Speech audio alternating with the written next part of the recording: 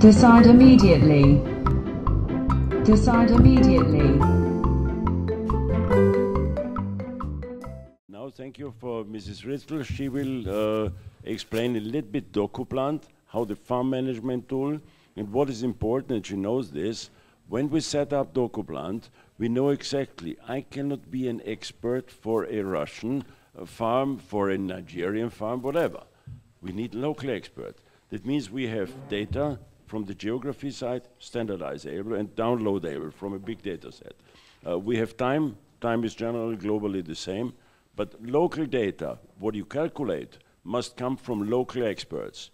And there are a few words we built up here, Club of Osiak, Sarka will speak a little bit about, to educate people from different countries to add on these local databases. Because in Serbia, they will have different prices, different data, or in Russia or in Austria, and in Carinthia, in the north and the south is also different.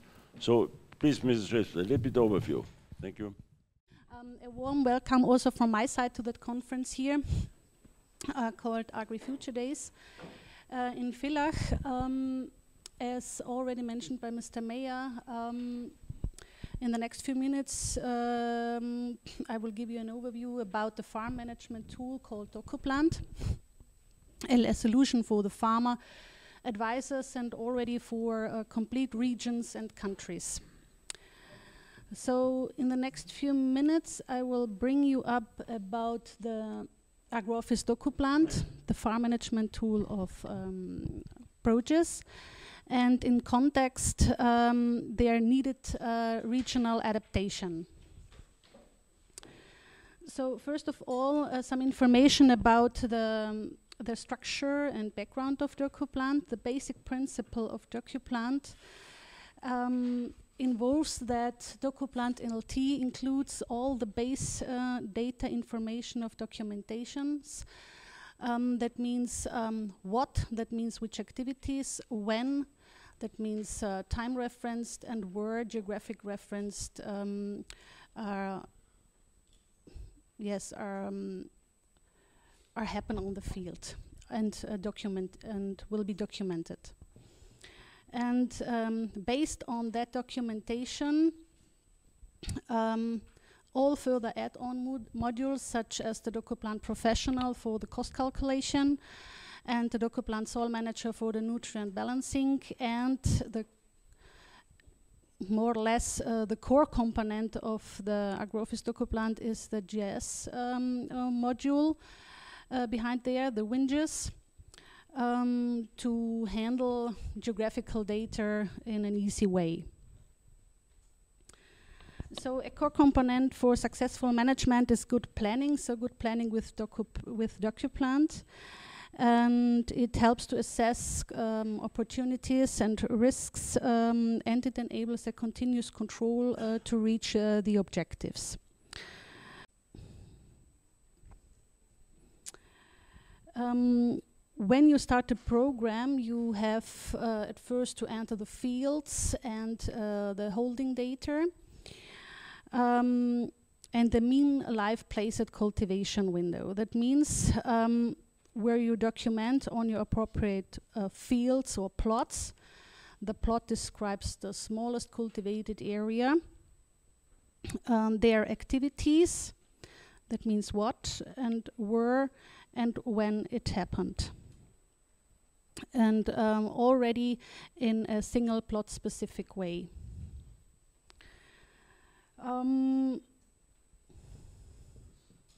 As already mentioned, the core component of AgriFuture Dokuplant is the GIS, is Winges as basic IT platform to handle their geographic data. So when you start the program, you see here at the cultivation window on the left side the appropriate fields with their appropriate plots or plot. And the time scale gives you a very quick overview about your actual stand of cultivation in the past, now and in the future. And in the following, you know the outstanding activities, because each activity is linked to an icon, which I'll show you later on. So to make to make a cultivation plan in Dokuplant, you already is done in more or less for less steps. So you select from a selective list of crops, your selective crop, and drag them over to your field. So that's all what is needed to do a cultivation plan because of the simulation. And the simulation includes all the predefined expert data. That means all crops with their activities and their resources. And on the base on that, they are defined in that simulation file, the production models. So therefore you need only via drag and drop, you make a cultivation plan on the field, drag them over to your field, and then you and all that documented information you will see here. For the winter wheat, there are assumed, the simulation file assumes to each crop the needed activities, their resources like tractors and so on, and anything hectare-based. So you see here the Dokuplant, the planning journal. So the outcome is a cultivation plan.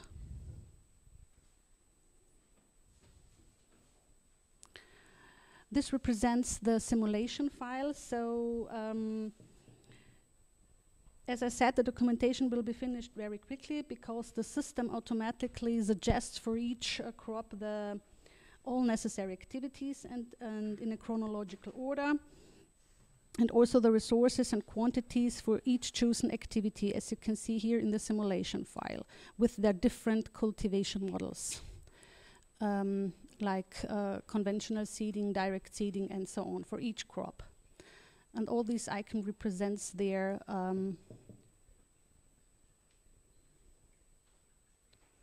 activities. So the cultivation of a crop consists of each icon describes an activity, yes, from directly on the crop from seeding to harvesting, and each activity consists of resources and quantities per hectare. But how you finally cultivate your winter wheat is up to you. So regarding the documentation is done in 3 steps by selecting an activity, the resources, and especially documentation of some properties for this activity. So this is the documentation. So all these documented activities are listed in several reports in different ways and can be printed out and handed over to various control organizations. So based on such documentation, the first add-on module is the Dokuplant Professional for the cost calculation. So the dynamic changes in the market and the ever more complicated methods in agricultural management, methods of agricultural management and EU subsidies require a professional tool to assess the economic risks and chances, to calculate the gross profit for a cultivation plan. So apart from the booked activity costs, also the plant activity costs can be displayed in the Dokuplant Professional tool. Further, the planning component in that case is very useful, so that questions like how a new tractor or different tillage operations or another crop rotation affects the operational success can be answered very quickly. So without any documentation, over the plant crops, you have the possibility to generate an overview about the costs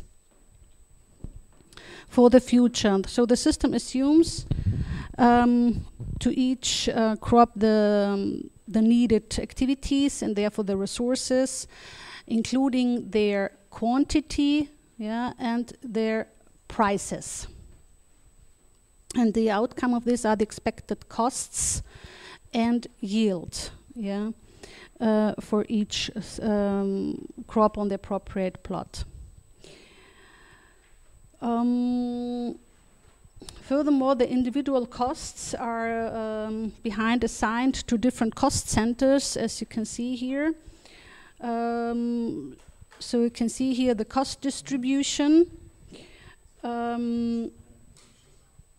which helps the farmer in the further decision making, for example, to search for cost saving potentials. Based on the documentation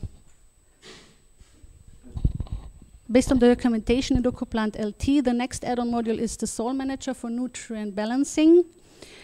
We already know that fertilizing represents an important expense factor in the agricultural production. So various ecological conditions such as especially the groundwater protection makes nutrient balancing necessary.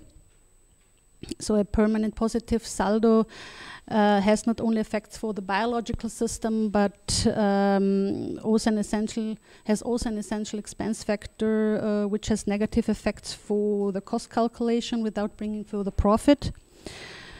The Dokuplant Soil Manager generates nutrient balances without any further entries, provided that all fertilizations, which means these 3 times of nutrient supply, and all harvests are documented, this one-time nutrient removal. And the outcome of this is the balance over each value, nitrogens, phosphorus, kalium, and so on, as you can see here. And if the balance shows a permanent positive saldo, here's another overview, plot-specific nutrient balancing in detail. And if the balance shows a permanent positive saldo, the additional nutrients must be somewhere. So such charts will help the farmer in their or the farmer will think about that topic. So using too less fertilizers means heavy losses in harvest yields, or too much fertilizer means permanent waste of money. Another type of balancing is the report about fertilizer types, split it up into mineral fertilizer and yields. Just to give you an example.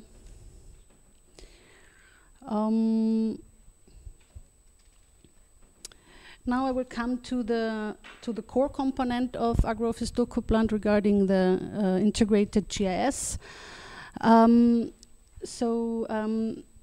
The area management in GIS system offers a lot of possibilities to the modern farmer to organize his business more productively.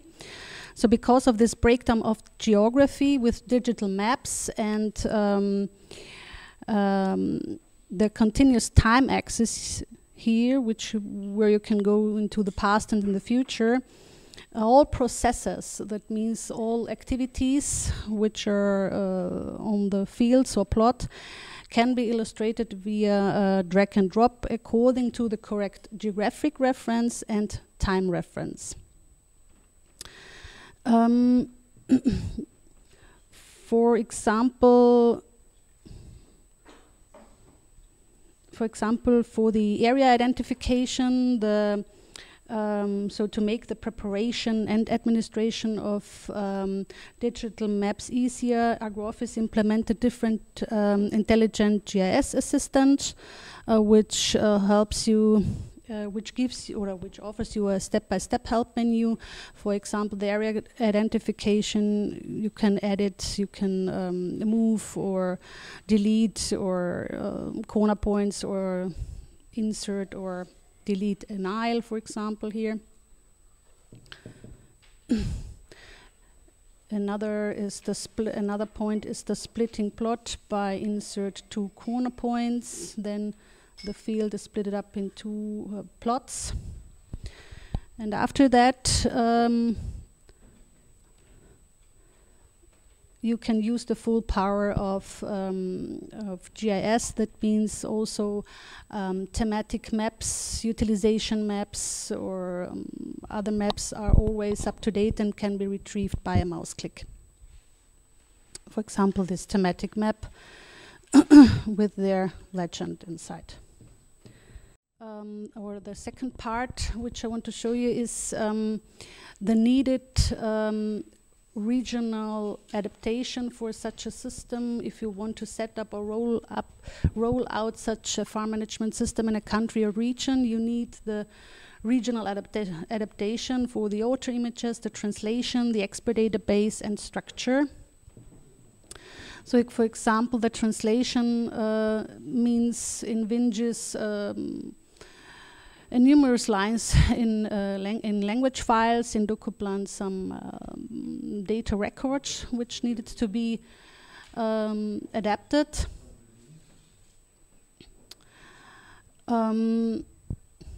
The user interface contains 4 elements: geography, database, but further time the time and the geographic reference. And therefore, what, when, and where it happened, all these expert data information like machine, crops, fertilizing, and so on, have to be adapted to your region or your country.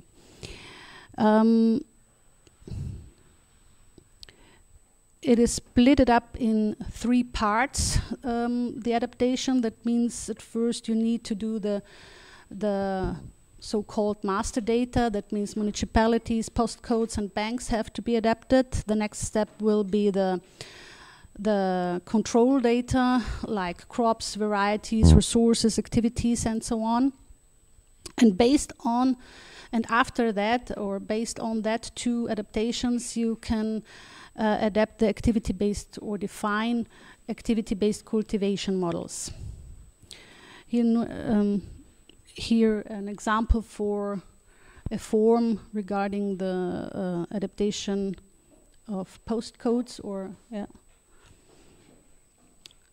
the documentation data includes the crops, the varieties belong to the certain crop, the activities, so you need the date, the resources and quantities for proposals, the cost centers needs to be adapted or defined. That means group of activities in a cost report.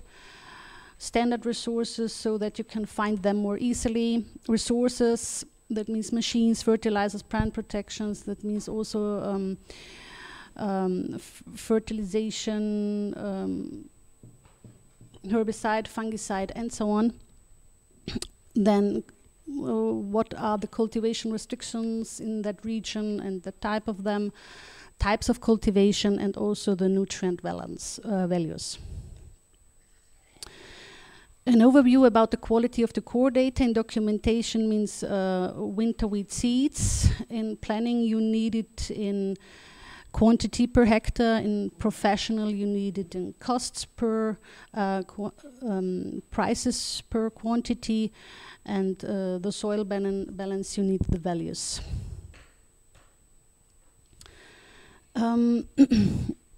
Now an example about how to add a new crop used by the form crops in Dokuplant. It looks like that. So you need a name, you need a subsidy description, a time. A time from seeding to harvesting, edited with a color. Then you need to assign the activities, the varieties, and some specific crop-specific properties which need to be documented during the documentation. So activity-based cultivation models, including their resources, is realized as a simulation file. So different models for one crop in one simulation file. So you can define huge number of new crop models for one crop by using different combination of production methods. And for the country Germany, it looks like that. It's only an example. And it represents the base for the planning, as I showed you before. So you create a new simulation file, select from the defined crop list before, drag them over to your field, select a type of cultivation, from, for example, conventional to direct seeding and so on, which needs to be predefined. And after that, you need to assign the activities and including their resources. This we already have seen, the activities. So for a modern farm management tool,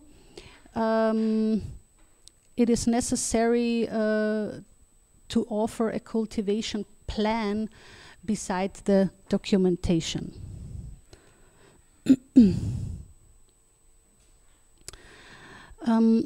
To set up such a farm management tool in a country or in a region,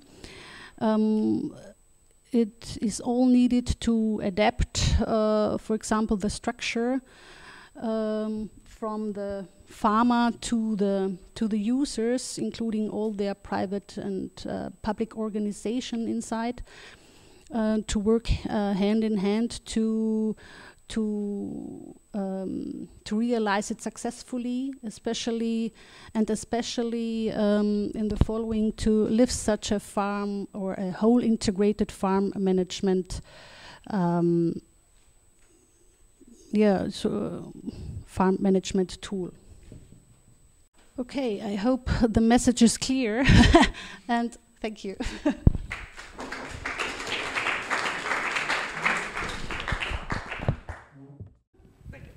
This is really technically well done presentation. Thank you very much for that.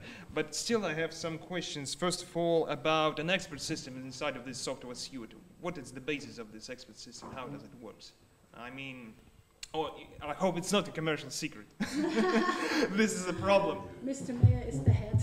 And by the way, about time dynamics scenarios, which is the basis for spatial analysis of the source condition and etc. What is the basis of XML, JSON format? I mean, or it's something very unique, really unique. Mr. Mayor will answer this because I have not. And one more, the third one, about the criterion of effectiveness of your system. How do you calculate it? Or it's dimensionless, or some kind of, I don't know. I can answer a little bit. Because not everything should be answered, and the part of it will be shown in half an hour, in 1 hour when I present something. The key question is the precision is always possible, which general data are from governmental or from farmer side available.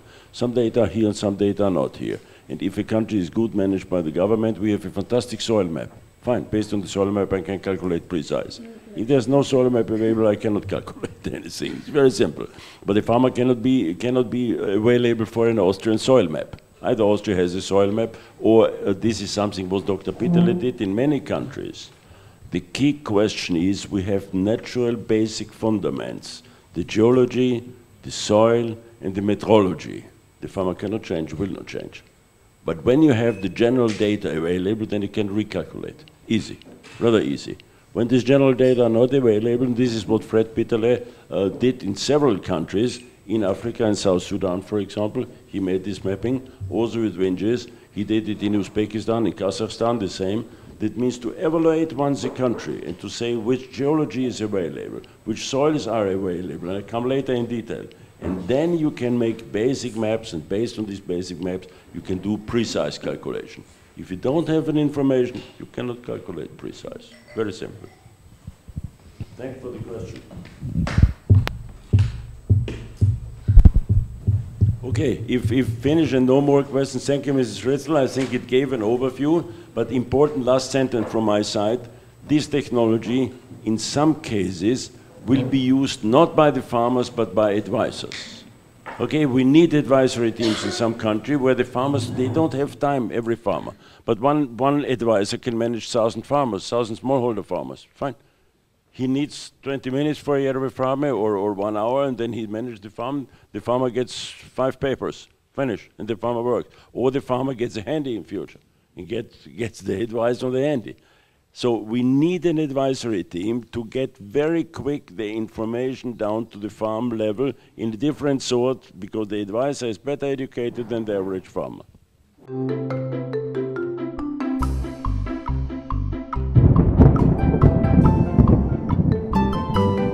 Decide immediately. Decide immediately.